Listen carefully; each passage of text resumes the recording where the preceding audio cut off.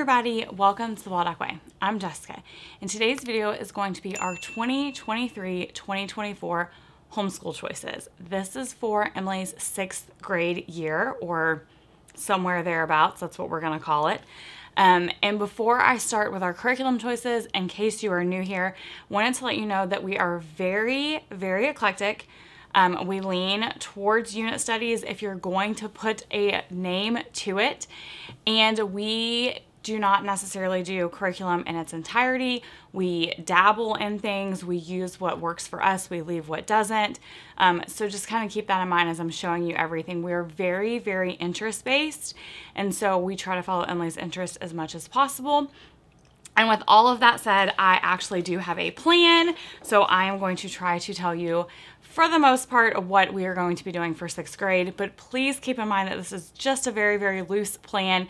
Things change, her interests are gonna change, whatever I plan is gonna change, so make sure you're subscribed and click that bell notification, because I do come back every semester, fall, winter, spring, and summer, and update you on what our kind of more dialed and specific plans are for that time period.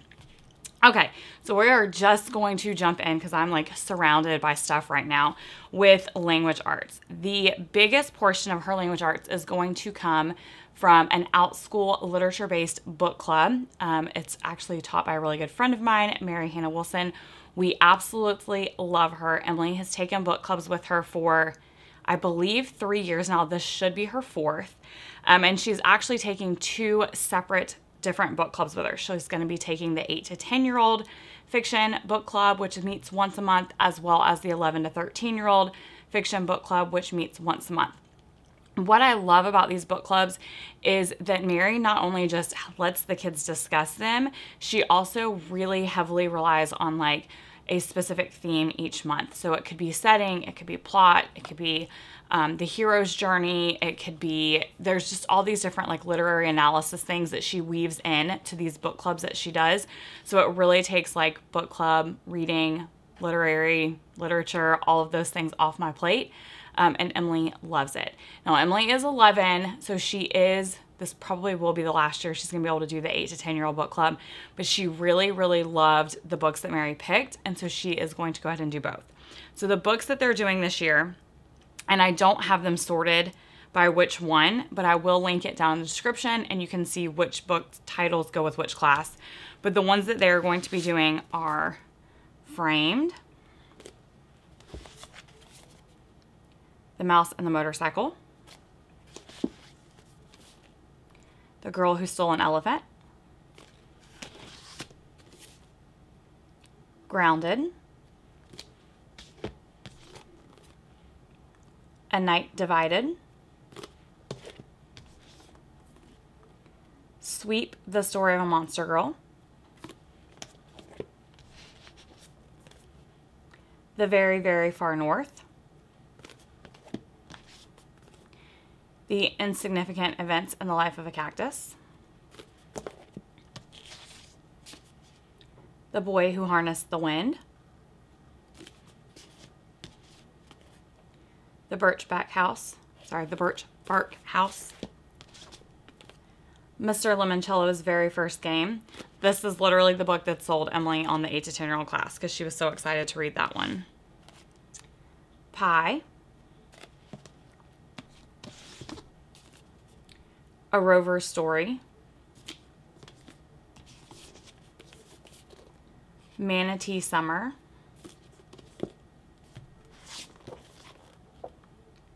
𝐿 and The Silver Arrow.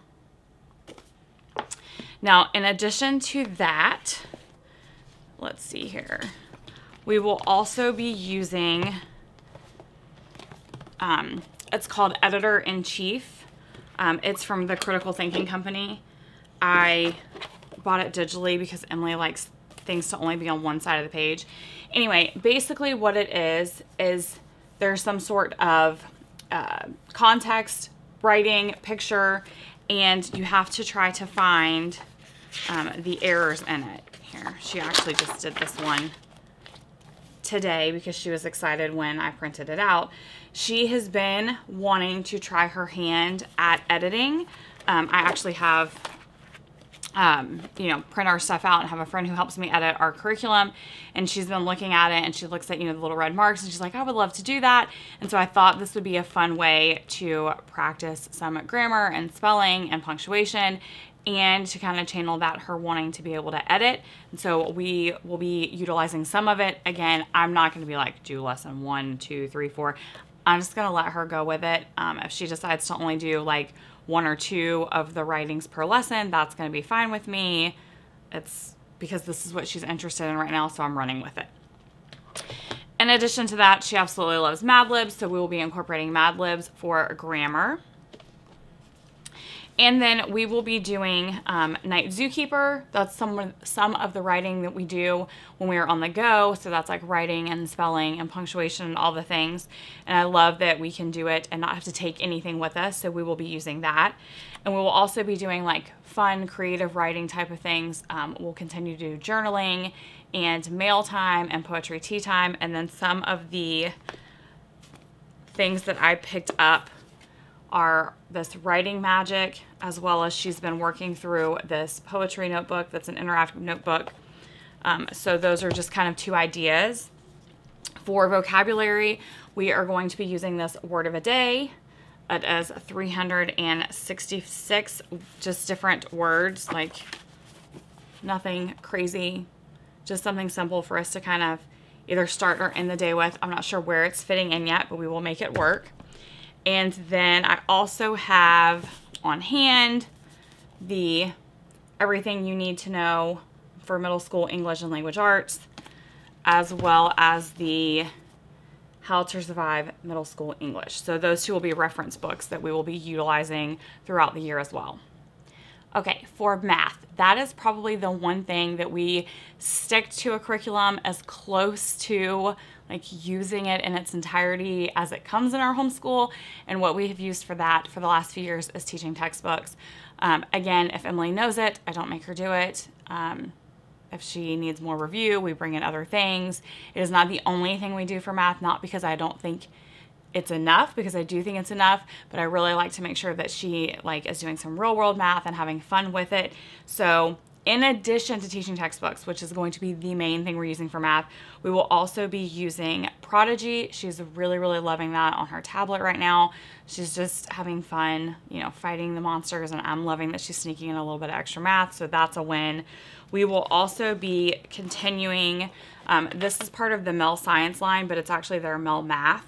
So this is one of the mathematical bridges. We also just got a art and math, or math and art one. So we're going to continue getting these as a subscription because it's a really fun way to see art from a different perspective, especially since math isn't her favorite. It's a great way to see math from a different perspective. In addition to that, we have Generation Genius, which now has some math videos in addition to science videos, and she enjoys watching them. Again, a different perspective. And then some of the other resources I have for reference are How Many Guinea Pigs Can Fit in a Plane. This is your answers to the most clever math questions.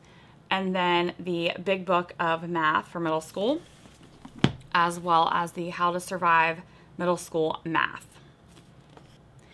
And for science, for the majority of what we will be doing, it will be interest-based unit studies. For example, the ones that I create for her. So last year we did an ocean unit study and a mini beast unit study. This year I can go ahead and tell you that this is like your big announcement, because I haven't even announced it yet. The thing we will be kicking off our school year with will be a weather and natural disaster science unit. I'm in the process of creating that for her right now. And so that's what the majority of our science will be unit-based, whatever her interest is. So I know for a fact that she's interested in weather and natural disasters. She's mentioned birds, some other things, but that will be what the majority of that will be. She'll also be taking in-person homeschool classes at our local-ish zoo. So that'll be a bunch of animal-based science.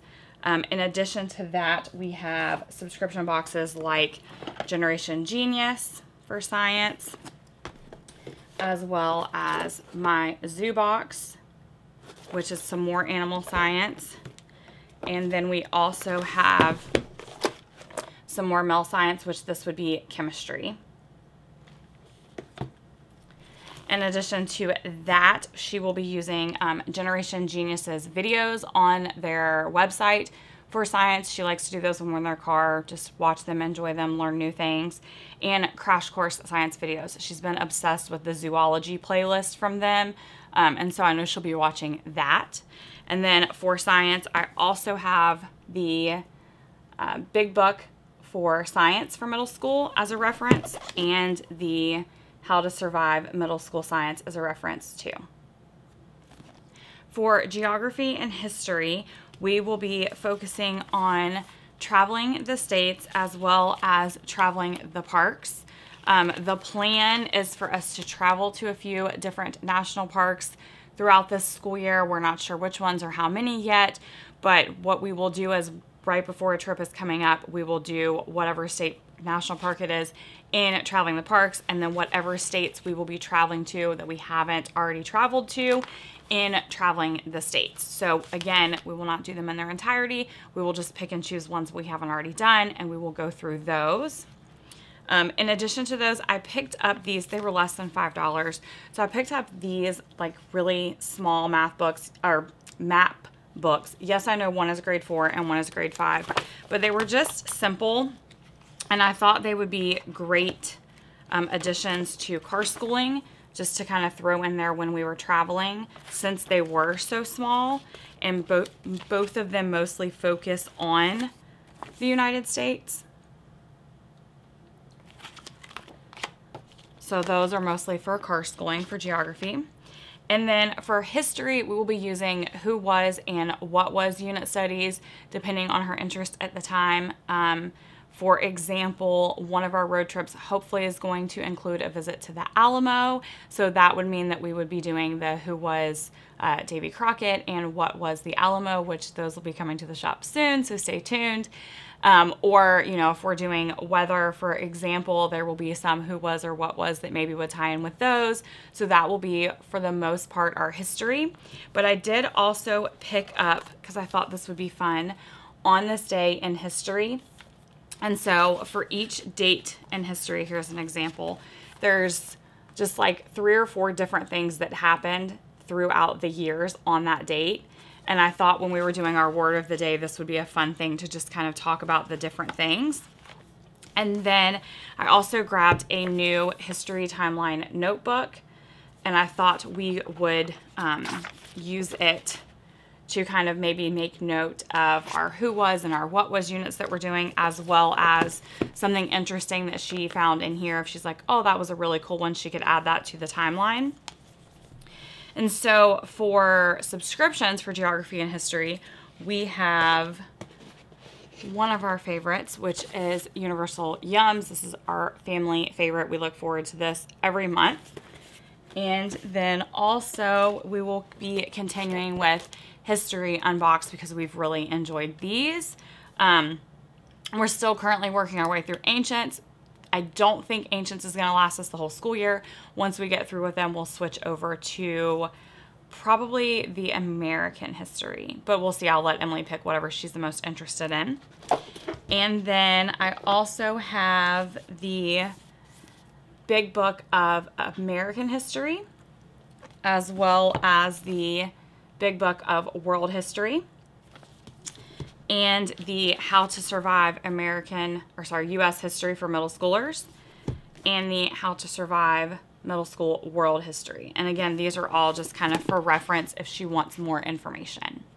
Okay, now let's talk electives. So for some of the electives that I kind of have planned, again, some things are going to happen without me having planned them, our nature study, because that is our one thing, which I will actually be back here in a few weeks to show all of the nature study resources I'm planning to use to like really make this happen for us this year. The one like curriculum type thing that I'm going to be utilizing will be No Sweat Nature Study classes. We will not use them like all the time, but if it is too hot or too rainy or the weather is just not happening for us, those will be a great supplement when we can't get outdoors. So that is nature. Also, something that happens a lot that we really make a point to do is STEAM. So Emily takes an Lego class every month. It's 3 weeks out of the month. She absolutely loves it. She's taken that for years. This will definitely be her 4th, maybe even her 5th year taking it. And then also her and Kevin do a STEAM lesson or class or day even once a week. So once a week, basically Kevin plans the day. He will sometimes tell me, purchase this, I want to do this, and I'll like help him with resources or supplies or provide him with subscription boxes. But for the most part, he kind of plans their day. And so that might sometimes look like math word problems, or, you know, building a Lego together, or also using the subscription boxes that they really love, which are Crunch Labs and the Kiwi Eureka Crate. This one just came in today, and they're both super excited to get their hands on it. So those are kind of the things that they do during their STEAM days. We also have Squilt for music. Emily likes taking those classes with Miss Mary. And then for art, what we like to do for art is tie it into whatever unit study we're doing or whatever we're learning about. And so some of our favorite resources for doing that are Chalk Pastel, Art Hub for Kids, Masterpiece Society, Deep Space Sparkle, and Yellow Spot Sun. For Spanish, this year she's going to be doing Duolingo. That is something she decided on her own. She just was wanting to learn a little bit of Spanish. And I said, hey, there's an app for that. And so there we are. If she decides she wants a little bit more than what the app provides, then I will probably look into some out-school classes because Spanish is not my thing. And if she sticks with it, I have Rosetta Stone on my sites. If you have something better for Spanish, let me know in the comments. I would love to hear everything you've got for that. For logic, which is something we are going to be continuing on with, that was our one thing last year, I picked up just a few things. Now, I already have a ton of logic games, and I will even be showing you a few more logic games that we're adding this year in my back to school haul, so stay tuned for that. But a few things that I picked up to kind of like really make sure that we're getting it to use for logic are the next level of mind benders. This hands down has been a favorite for logic for years, but this year she really took off with it, so I grabbed level 5. I also picked up this another logic book. Now, we haven't used the other ones because she would have been too young. This one specifically was for ages 8 to 12. There's a lot of different varying activities in here, so I'm excited for that for her. Then I also picked up the Two Truths and a Lie series. There's 3 different books in it, just to kind of like train her to know that not everything you read is true, and you should kind of research on your own to figure out what's true and what's not. So that is like the next level in logic for us. And then she loves like mystery and spy things, so I also picked up these little mystery books for her. They are 15 short stories for young sleuths, and then this one is the 15 young stories, but it's history based. And then for life skills, which is something we're going to work on, I grabbed the life skills for tweens, as well as the workbook that goes along with it. It says that it is how to cook, make friends, be confident, healthy, all the things, everything a preteen should know. And then for PE, we will continue to go on daily walks together as a family. For at least the remainder of 2023, we will still be doing monthly 5Ks together. I have not, well, not me, because it's not just my decision, but we have not discussed whether we'll be continuing that in 2024 or not. That was our 2023 goal, so we'll see if we're going to keep doing that. She also has the option of doing Ring Fit on her Nintendo Switch, which she really likes, especially when it's hot outside. She loves my rebounder, and there's a lot of fun YouTube videos that go along with that that help with like math facts. So I love that we can get some math and PE in at the same time. So those are a few of the things she'll be doing for PE. And then also she will be doing archery with our local 4-H chapter. She is finally at the age where she can like compete. And she's been doing archery in our family for years, like since she was old enough to hold a bow. My dad makes recurves, and so he's been making her a bow since like literally she could hold one. Her first one was made out of a broomstick, I think. Anyway, so she is finally at the age of competing. They're both very excited about it. My dad's already made her a bow. She is so ready to compete. So that is something I'm sure we'll be doing a lot of. And then of course we will be reading super engaging books about any and every topic. We'll be watching educational shows and documentaries about, you know, whatever she wants to learn about. We'll be playing games for every single subject and then some, and hopefully as many experiences as possible, because those are our favorite way to learn outside of books and games. Now, I really just want to reiterate that I just showed you a lot of stuff. Again, this is the plan. This is if everything went perfect, this is kind of how it's going to go, but doesn't mean that we're going to read all of these books in their entirety or we're going to do all of this stuff in its entirety. Absolutely not. Like, some of it is just for reference, so I have it on hand as a resource if she has questions. I really prefer for us to go look in a book versus having to Google it. Not that there's anything wrong with Googling it, but I just try to be as screen-free as possible because so many things are screen dependent. So there's that.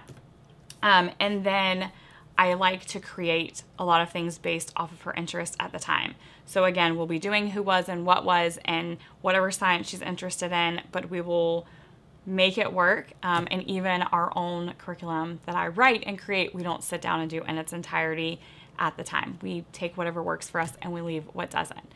Again, if you want to see a more real-time homeschool plan, make sure you stay tuned for the fall, winter, spring, and summer plan updates, and make sure you're following me on social media because I try to share as much in action real time as possible. Now, I would absolutely love it if you would tell me down in the comments, what are your homeschool plans for the upcoming homeschool year?